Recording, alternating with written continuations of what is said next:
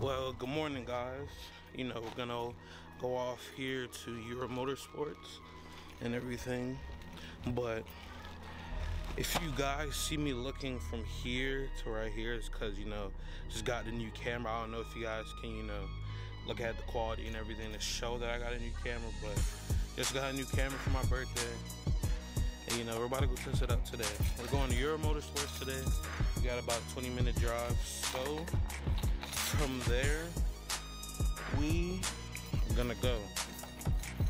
So I'm gonna pick up there. We'll start from there. But remember, you see my sub count right here? Right here, the sub count. Make sure you click that like button, click that subscribe button, and make sure that you guys subscribe. It really helps out. I'm almost to 100 subscribers. I want to get to that before the end of September, just so that you guys know. I want you guys to support me fully, and so I can keep cranking out these videos for you. So alright, catch you at Euro Motorsports. Boss to get another rating. I drop some backward action in the rating. Euro Motorsports. That right there is where we're gonna be heading. I make this U-turn. Here coming up, Euro Motorsports. Yeah, you guys already know what we're gonna be doing today. So, pick it back up when we go through those doors. So guys, we just made it to Euro Motorsports. You see? Right there on the door. But here, you know, we're gonna talk about some Ferraris. Ooh, autofocus. Oh, these are. We're gonna go talk about some Ferraris. We got a Vito by Turbo Benz. We got a Aventador. We got a Bugatti Veyron. We have a McLaren 675. Of course, you gotta have Murcielago. Dang, what's up with this light? But yeah, got a Murcielago back there. They had a Yaris. Don't have the Yaris anymore, but don't even have the G-Wagon anymore. But we'll jump right into it. But you guys already know, we're gonna have to start with the Aventador. I mean, the Bugatti Veyron. I think I gotta get Aventador from. Oh wait, because there's one right next to it. You got the Bugatti Veyron here. It's probably, yes, a 16.4 liter Bugatti. I think it's quad turbo, or it's bi-turbo. I don't remember. I think it's quad, but this is the same one that everybody always gets. Black and red, and dang, look at those. Ooh. But see, you can look inside the engine, man, exposed and everything. It is beautifully well machined. But this right here, I can't get really too close because you see type rail all around, but I'm gonna try to get as close to this inside as possible. But you see, and then right next to it, I think this is a wrapped Lamborghini Aventador, but the inside is impeccable. You see, it has the mustard seats inside, so you know, the mustard seats and everything.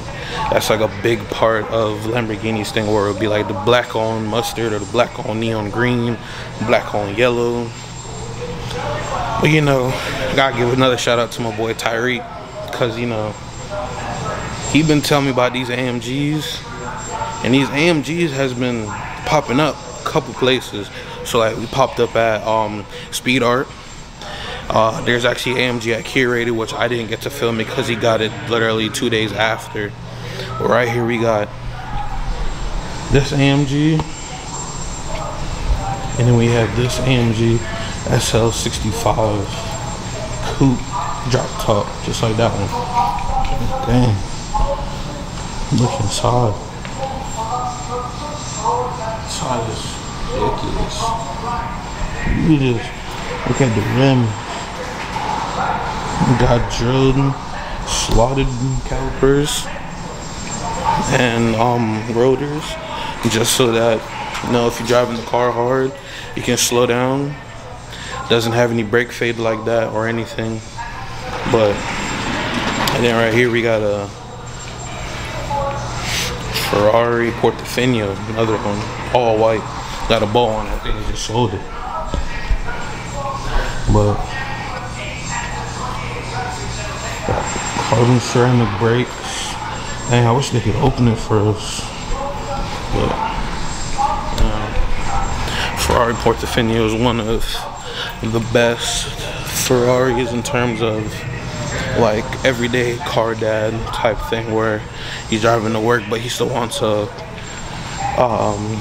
an expensive but yet reliable car. Even though none of these cars, they're not reliable, but more like everyday type drive, like picking the kids up from school, all of that. But if you guys would like to see what I'm looking at right now, Stradman, if you're watching the video, there's a Murcielago sitting right here for you. Mercy. But this is the Murcielago where everything goes up. You got the fins that go up when you go above 60 miles per hour. You got the rear hood, that just the rear hood latch just goes up by itself. And then of course we got the Lambo doors. But just look at that beige interior. Ooh, it's ridiculous. Just look at it though. Just so nice. And then you got the rest of them down there. But you guys already know, I love my Ferraris. I love everything. Ooh, special edition? It's ultimate? Ooh, I don't see why not. Hey, they're beautiful. Okay, fine stuff. But let's get back to the supercars. We have, oh dang, I didn't even see this. Race edition Mercedes-Benz AMG. And then we got his big boy brother right next to it, bi-turbo V8. Damn. The way that color just pops on the camera. Raced and produced by Euro Motorsports, everything. Lime green grille. It is ridiculous. Even look on the interior. Full gutted, race cage, everything. Carbon fiber wing trimmings. Just look at that. Look at the weave. Bro. This place is spectacular. You can just look at the rims itself. Even though these aren't really generically racing rims. But just look at it though. Ooh. Ooh. I did not rockin' Brembos, man. Low profile racing tires they have around. But look at it. Bro. This is right here. This right here is a custom AMG body kit for it, because I haven't seen this body kit on any of these, like the racing Mercedes or anything. But Jesus. Custom body kit, still has the stock tail lights and all, but I don't know if this raced at all or anything, because it looks like it's been worked on. Actually, I take that statement back. It is a race. I mean, it has been raced, because on the inside you can see like the wear and tear on everything. But even just look at the Ferrari, the spoiler. The spoiler. Look at that carbon fiber weave. It matches this carbon fiber weave. Even got a name on the back. So slick. Look at that.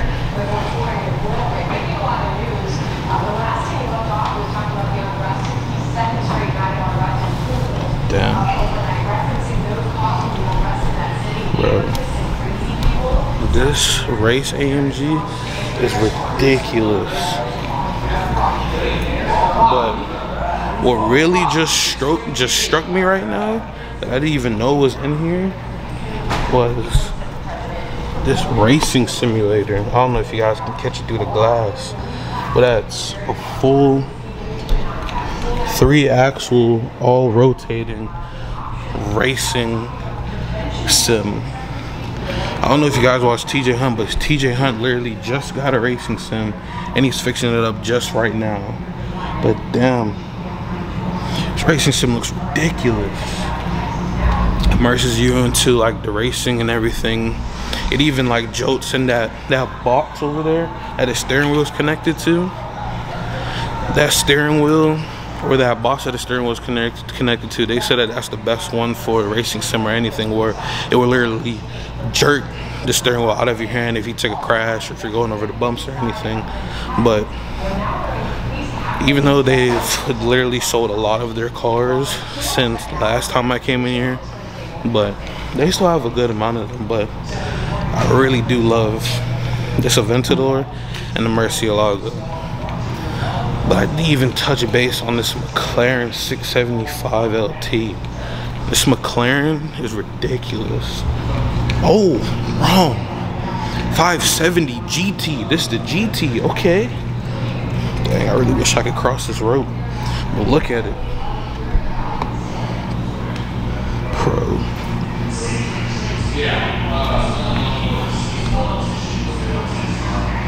This color is just ridiculous. Ooh, white on white wheels? Okay. But I don't know if you guys noticed, when a lot of people get white wheels, they make the wrong decision of getting white wheels with a white background. What you're supposed to do is get white wheels with a black background, so when they get very dirty, they're not really seen that much on the face of the rim. On the face of the rim gets way dirtier from brake dust, from oils on the road, anything of some sorts. But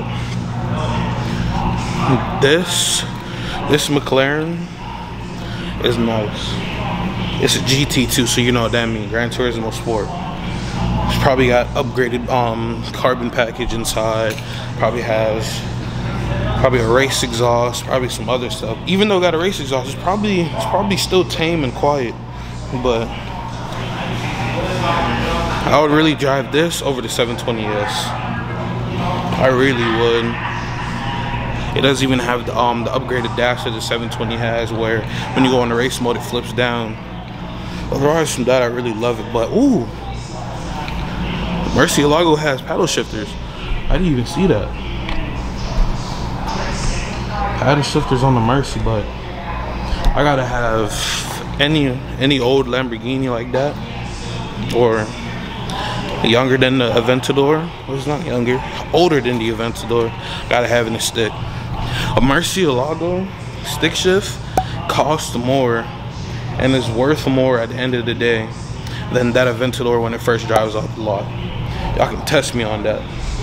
Cause everybody you see, they see a Murcielago, to be like, oh, what is it, stickers or automatic? They say automatic. I don't really want an automatic. I want a stick shift. Cause you already know that the stick shift is really dying in today's society in terms of car culture and everything.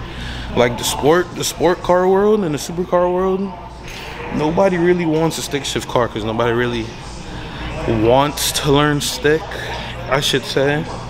But they just tripping. They don't know the history of the stick shift. You know, you got your big boy, Infinity. Which one is this? You got the QX80. And they got some choppers over here. I think these was made out of American Chopper too. Dang. So we shall see if this will affect any other change or moving towards in that direction. Chopper looks sick. Oh, look at that. And you got your little town car that you be rolling on South Beach. Look. Look at that. Ooh. Yeah. They got a lot of, what's it called again? They have a lot of play cars. And play cars, I mean, cars that when you don't want to drive a supercar, you're just driving around like your land, all of that, where you're literally just big chilling. Like, a lot of these cars that he has in here, besides all of these, are mostly like ranging from $100,000 or more. This place, like this whole place, used to be jam-packed, full of cars. Like right here was a Lamborghini Urus. Over there was a Ferrari, I think it was like a Ferrari Gallardo, I think, but I know it was an orange. But this place was jam-packed. What I want to say is that Euro Motorsports has way more cars than this. Like, I'm not gonna stop till I get you guys a full vlog, because this vlog may be short, but if it's gonna be short, I'm gonna jam-pack it full of content for you guys. What I also wanted to say too, since I got you guys here, obviously because you guys been watching the video, but Orlando meet, that vlog that I just posted probably on Monday or Tuesday, whew, Orlando meet was so nice. The car culture in Orlando was spectacular. I was in a group chat on WhatsApp and everything. Shout out to Throttle Gods and everybody that was there. But car culture in Orlando is ridiculous. Car culture and the car community in Orlando was just spectacular. People like didn't hate on builds like they would in Broward County. They wouldn't hate on people's like other builds that they have. Like even the Mazda 3 was there, turboed, doing burnouts. I don't see no Mazda 3s here at these car meets down here doing burnouts with a Mazda 3. Everybody be like, "What you driving that Mazda 3 for?" But that booty, bro. All that. No. Everybody respect each other up there. Everybody was doing pulls on the freeway, on the side roads. Honda S2000 that you guys saw, the blue one with the green underglow. There was a Mark III Supra. It was like, I don't know, like a cool gray. That was there too. But just watch the next vlog. The other vlog that was before this one, check that one out, because that one was a banger. Dang, look at this guy's office. This guy's office is ridiculous. I don't know if I could, you know, but look.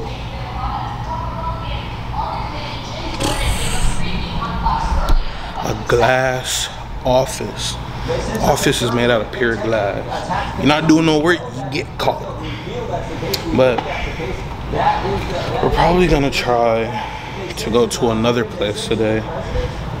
But if you guys are still here, make sure you guys tag in the comments I made it to the end of the video. If I don't see anybody in the comments tagged, that means you guys didn't watch the whole video. I see it. But I need you guys to like, comment, subscribe, everything that you need to. But we're gonna go over to the Porsche dealership, try to see if we can get some content. If we don't do that, we're in the Lamborghini of Broward or Bugatti of Broward County. We're gonna go there, probably go film some stuff. Ooh, look at this light. But we're gonna go there and we're gonna create more content from there. But guys, we are about to come back today at 3, get some exhaust clips, and you already know from there. But right now, I really don't know what we're gonna do. Try to go find some cars to go film, try to go talk about them some more. But I just want you guys to know, I think I've already said this on the channel, but I'm gonna say it again, that on this channel it will not only just be dealership reviews. You know, check out Euro Motorsports thumbnail,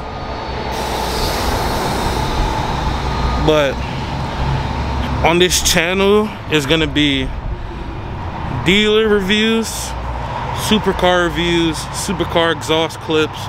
It would definitely be me building my own cars, in terms of I want a Hyundai Genesis 2.0T, I want a Mazda RX-8 and get it custom built from PPRE. I want to get all of that stuff. But I don't want you guys to know, I don't want you guys to think, oh, he just doing dealership reviews and all of that. No, we're not just doing dealership reviews. We're doing everything in this book for a car community. Car shows, car meets, everything. What? Gonna try to find some more cars to go film. Come back here at 3 o'clock. So I'm gonna catch you at the next place you gonna go into. But guys, like I told you, I was gonna get the startup for you in the Lamborghini Aventador. But I started right now. Prime them pumps. Always gotta prime the pumps.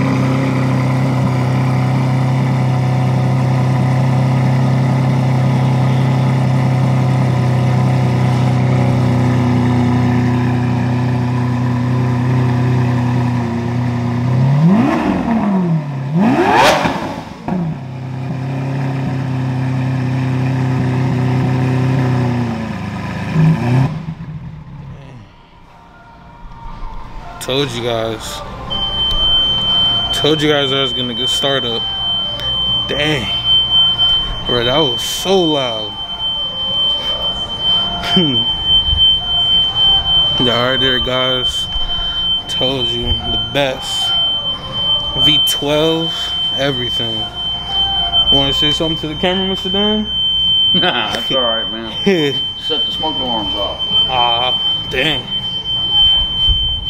Hey, it was worth it. Got to set the smoke alarms off. The ROIs from that, guys. We had a good time today. Time to go to this video. So this video will be up right after the Orlando meet and vlog from there. But if you guys having a good time, thank you. Like, comment, subscribe. Make sure to drop a like, drop a comment, share it with your mom, your dad, everybody. Thank you guys for tuning in. Say bye to all these nice, beautiful cars. And thank you for tuning in. Hey guys, thank you for staying towards the end of the video. And I just wanted to, you know, stop this right here, telling you guys everything that's dealing with the giveaway and everything. So the giveaway will be for my goal of reaching 100 subscribers by the end of September, and I'll be doing a draw out of those 100 or maybe even more if we do get to that more of subscribers. And I also stopped the video here because it's already 24 to 25 minutes, and I didn't want to prolong the video anymore because the video is getting kind of long lately, and I know you guys have been saying it's 35 minutes, it's all that. So not shorter videos, but more content heavy videos coming. So the next video is gonna be a two-parter. So it's this video and the next video. I'm wearing the same clothes in both, but that next video is gonna be good. But here is a little snippet of next week's vlog. So make sure you guys tune in and be ready.